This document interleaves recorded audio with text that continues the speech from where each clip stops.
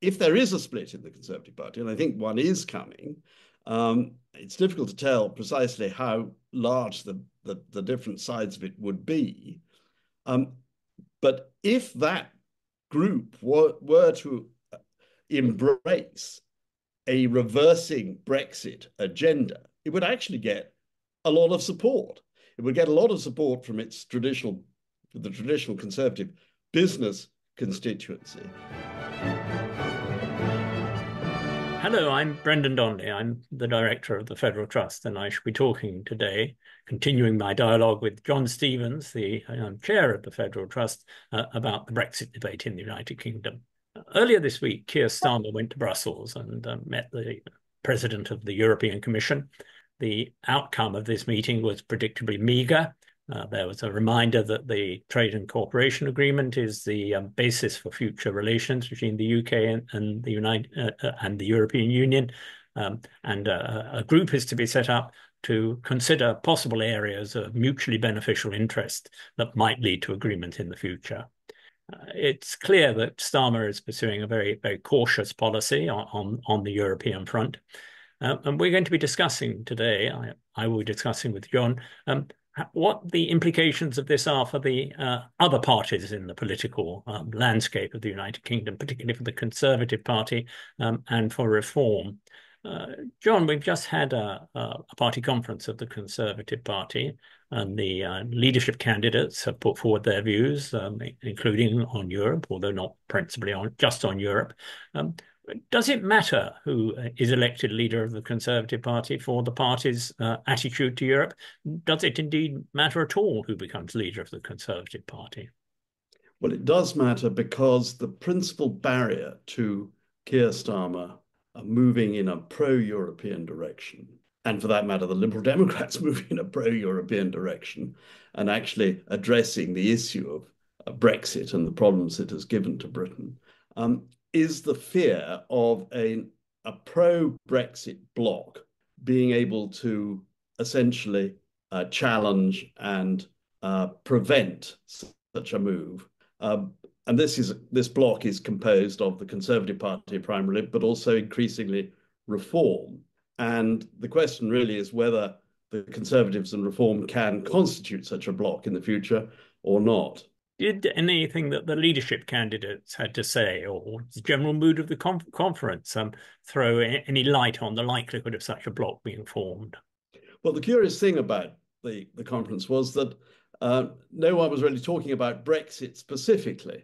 I mean, indeed, Brexit, of course, is a taboo subject still right across the British political spectrum. What they were talking about was immigration, principally, and the challenge from reform and how they deal with reform. And related to that are a sense that they need to apologize for what the last government did in failing to address the immigration issue.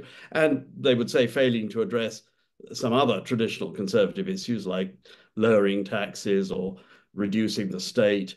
And there was also discussions of the net zero issue and some anti-woke stuff. But in essence, they were dominated by this question of how do they relate to reform and who is best equipped to, as they see it, reunite the right in order to create and sustain an anti-European bloc. Well, if that's a motivating force behind many people in the Conservative Party casting their vote, doesn't it seem pretty evident that over the next 3 or 4 years, some sort of Brexit bloc will be established between Reform and the Conservative Party? Well, what is also curious about this conference is that Reform was only mentioned in terms of the fact that the policy agenda that all 4 candidates were more or less presenting is essentially the same as that of Reform. But when asked, would you actually favour a merger with Reform or even an electoral alliance with Reform, or would you, another way of putting this, welcome Nigel Farage into the Conservative Party, all the leaders expressed opposition to that. It was only on the fringes. It was actually only Jacob Rees-Mogg who was peddling the idea that the only thing that needed to happen for the Conservatives to revive is that they should essentially merge with Reform. But a Conservative Party conference may, at the beginning of a new parliament, when the party is still under the impression of substantial defeat, may not be a predictor for the way things are going to work out over the next 2 or 3 years. Do you foresee, for instance, defections from the Conservative Party to Reform over the coming months and years? Well, I think it's very important to understand what Nigel Farage and Reform is and what it's trying to achieve. What it is now is essentially endeavouring to recreate the coalition that gave us Brexit, the 2016 referendum coalition, which was between essentially Singapore-on-Thames, ultra liberal capitalists, the new emerging ultra-rich ruling class, as some people would put it, and the left behind, the nativist, English nationalist, essentially working class. I mean, that was the coalition that gave us Brexit. And Farage is endeavouring to put that together, and he is supported in this by some very powerful forces who previously financed a large part of the Brexit campaign in the referendum, and who retain a very substantial influence in the Conservative leading press. Is it possible to imagine such a coalition lasting or being a stable one? We can understand that it happened over Brexit because it was an issue on which there was a great deal of ignorance and a misunderstanding. There had been a propaganda war against the European Union for 20 years, and that just carried through to 2019. Helped by the fact that Corbyn was so unpopular and so incredible a candidate for being prime minister. Is that a constituency, an electoral coalition that can be reconstituted on any stable basis? Well, obviously, as we saw in the post-Brexit period of the last Conservative government, it is in government not sustainable because it is totally contradictory. But in opposition, it is sustainable. And that, I think, is the problem. And it has very powerful forces behind it. And Farage does not want to do a deal with the Conservative Party. He believes that the Conservative Party is a broken brand, and he thinks that he can essentially take over the Conservative Party, destroy it, indeed. And he has a plan to do this. And is he condemned to fail in that? And when you say destroy the Conservative Party, of course, a lot of people who are in the Conservative Party at the moment would feel perfectly well at home in reform. Not everybody, but perhaps even a majority of Conservative members would take that view, particularly if there had been a period of time when the argument had been developed that the only way of maintaining Conservative values, and in particular keeping Brexit safe, is to merge with reform. It might even be under the banner of the Conservative Party, but essentially dominated by reform personalities. Well, it is certainly true that what Farage is aiming for is a takeover of the Conservative Party, but he believes the brand is broken. And the strategy to do that is to prove that the Conservative Party is finished. I don't think whoever wins this leadership election to succeed Sunak will probably not survive. He may not even survive a couple of years, because what Reform is seeking to do is firstly build up an activity in local government and then target the forthcoming elections for the Scottish Parliament and for the Welsh Assembly, both under semi-proportional systems, which would be advantageous to them. And they have the real possibility of effectively destroying the Conservative Party, both in Scotland and in Wales. And I think if that were to happen, that could be the trigger that would bring about a collapse of the Conservative Party, with a substantial portion of it probably defecting to Reform, and the rump being scattered between the Liberal Democrats and the Labour Party in some form or other. That is what he wishes to see. And he has, as I say, two very powerful elements behind him. He has the finance and the backing of the conservative media and some of the new entries. I mean, GB News, obviously. The Spectator has now been bought by the owner of GB News, or one of the owners of GB News. Michael Gove is the editor there. He was the handler and the link between the official Leave campaign and Nigel Farage during the 2016 referendum. And one looks at the attitude taken by the Mail and the Telegraph, what may happen to the Telegraph, who ends up buying that. I mean, this is a very powerful combination with a lot of finance behind it. So you can imagine circumstances in which there is a more united Brexit front in British politics than was the case at the last general election. But What would be the implications of that for the next general election? Well, I think before that, we have to see the nature of this threat, how serious it is, because at the moment, the assumption is that Farage has only got 5 seats. The Labour Party has an enormous majority. This is the stability of not talking about Brexit is one which actually helps the Labour Party and indeed the Liberal Democrats, because the growing unpopularity of Brexit is a constant albatross around the neck of the Conservative Party. But that may not be the case if the Labour Party gets into any serious difficulties, economic difficulties particularly. And on top of this, what we've not mentioned is, which is a very immediate issue, of course, is what happens in the American elections. Because I think if one was to have a Trump victory in America, this would dramatically increase the position of Nigel Farage in British politics because of his links to Trump. So I think there is a very serious threat here of a powerful pro-Brexit bloc. And that, I think, is what Starmer is really worried about. I can understand the possibility of that, but I don't think that its association with Trump would necessarily be politically advantageous to it in this country. Trump is a very, very negative figure, not just on the left of British politics, but universally throughout all British politics. It would be a brush with which to tar Farage if he were seen as being too close to Trump.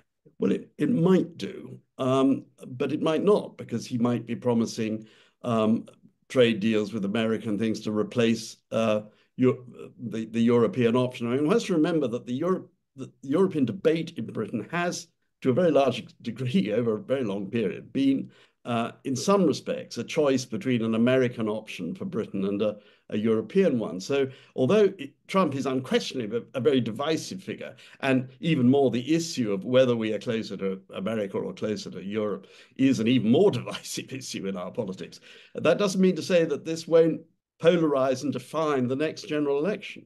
And this is the block. I mean, we're wondering why we have this very strange phenomenon in our politics that a clear majority of people now believe that Brexit was a mistake, but no one is prepared to do anything about it. And this is the strange situation. And the question is, why is this? What is the block to addressing the Brexit question? And I think that what needs to emerge, what we need to hang on to, is this underlying fact that Brexit is unpopular now with the British public, and that is not likely to change. There is no circumstances I can imagine in which people will suddenly start saying, well, Brexit was a tremendous success. It is a draining away of support for Brexit is the real problem that both Reform and the Conservative Party have. But unless that draining away is addressed and exploited, unless the Brexit case is attacked directly, then the plan that Farage has and his allies have of creating a bloc that is permanent, and even perhaps, I mean, they don't need to get into power to prevent us from rejoining the EU. They simply need to be a major force, and that is what they are endeavouring to create from the ashes of this Conservative defeat. And you think that in 2028, 2029 is a realistic prospect that there will be a cohesive and powerful and menacing pro-Brexit bloc. What will Starmer's reaction be to that? What will the Labour Party's reaction be to that? Will they be able to defeat it comfortably, or carrying on the rather cautious path they've adopted up till now, or will they be vulnerable? Well, this is the question. The only way in which they can deal with this threat is to attack it head on. They have to make the case that Brexit was a great error which needs to be reversed. They can't ignore it, they can't park it, and they can't rely on Brexit keeping the Conservative Party and Reform divided or keeping them unpopular. They need to exploit the fact that the whole trend of public opinion in Britain is against Brexit. And that is going to increase with time because the problems created by Brexit are not going to go away, and they're going to be constant reminders of how Brexit has been a mistake. But they can't just sit tight and look in the other direction or address other issues and pretend that the threat posed by reform in particular is not a serious one.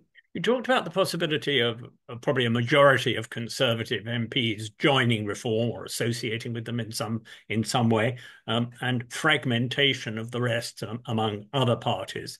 Is there any possibility, do you think, of a cohesive breakaway from the Conservative Party, which would form in the relatively near future a fraction within Parliament, and would be able to enjoy the publicity and the prestige of being 40 or 50 former Conservative MPs acting together?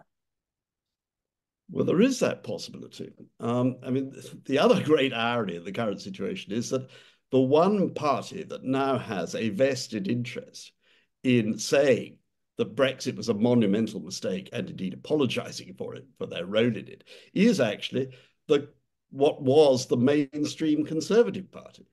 Because Brexit has totally destroyed the Conservative credibility for business, for economic sound management. It has destroyed the Conservative Party. If there is a split in the Conservative Party, and I think one is coming, it's difficult to tell precisely how large the different sides of it would be. But if that group were to embrace a reversing Brexit agenda, it would actually get a lot of support. It would get a lot of support from the traditional Conservative business constituency.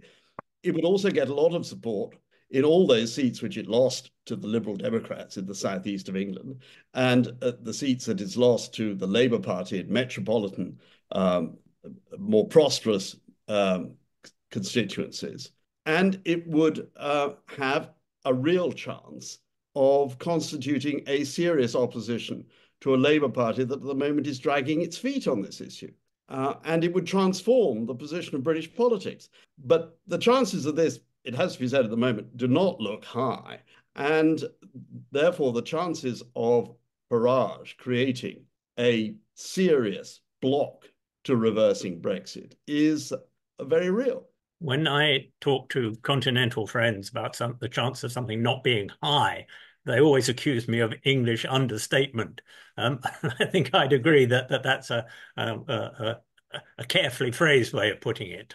It hasn't happened up till now that there's been this breakaway, and indeed there were good opportunities during the Brexit debate, before Brexit, for such a breakaway to occur.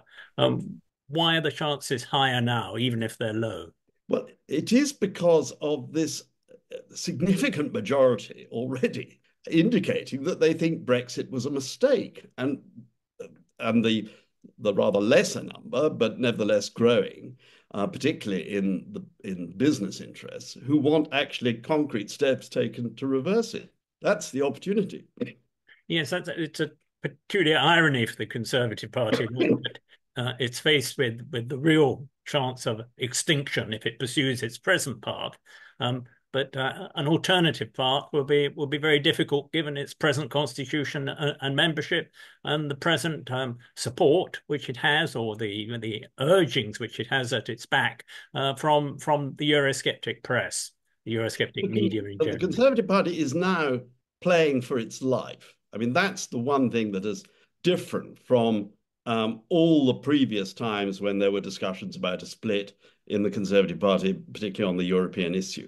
I mean, and until this last general election, the whole notion that, we're essentially in a two-party system, that you stick to your party, that splitting is a political death.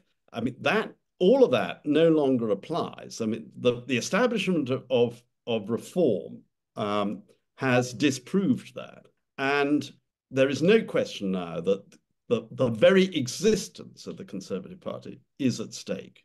And if Farage succeeds, he will have totally transformed the basic nature of British politics, the nature of the British right. And I deep down, I don't believe that Britain, which is a conservative country, not a radical right country, will not accept that. Very good. Very good conclusion on which to finish. I hope our viewers have found this debate interesting, and there are many similar discussions on the Federal Trust website. Thank you very much for listening to us. Thank you, John, and goodbye to you all.